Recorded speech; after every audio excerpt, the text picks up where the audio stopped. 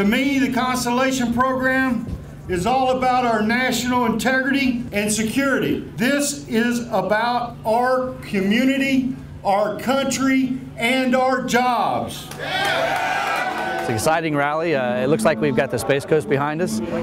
We're moving forward with protecting jobs in America's space program like we plan to do. Our skilled members helped launch Alan Shepard into the space. We're on the job when John Glenn became the first American to orbit the Earth and provided support for moon explorations that inspired this whole world. It's unthinkable that America would walk away from the future like this. Canceling the Constellation program means astronauts could end up hitchhiking to the International Space Station. With any luck, the Russians or the Chinese might give them a ride. We must continue to lead the world in space flight, not offload it or give it away to another foreign country.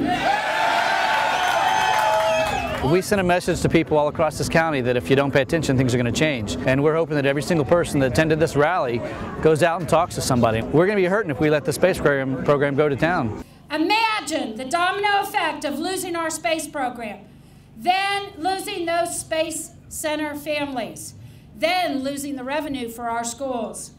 The quality of our public education will implode, and it won't be a gradual decline. The space program provides the economic anchor for Brevard County, and Brevard's public schools provide the intellectual anchor. The two are inseparable.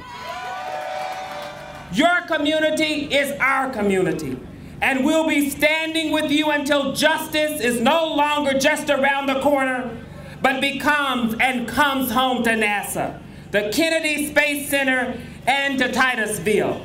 We have to take the fight into communities like Titusville, because those aren't just jobs that are being destroyed. Those are dreams of moms and dads and grandparents.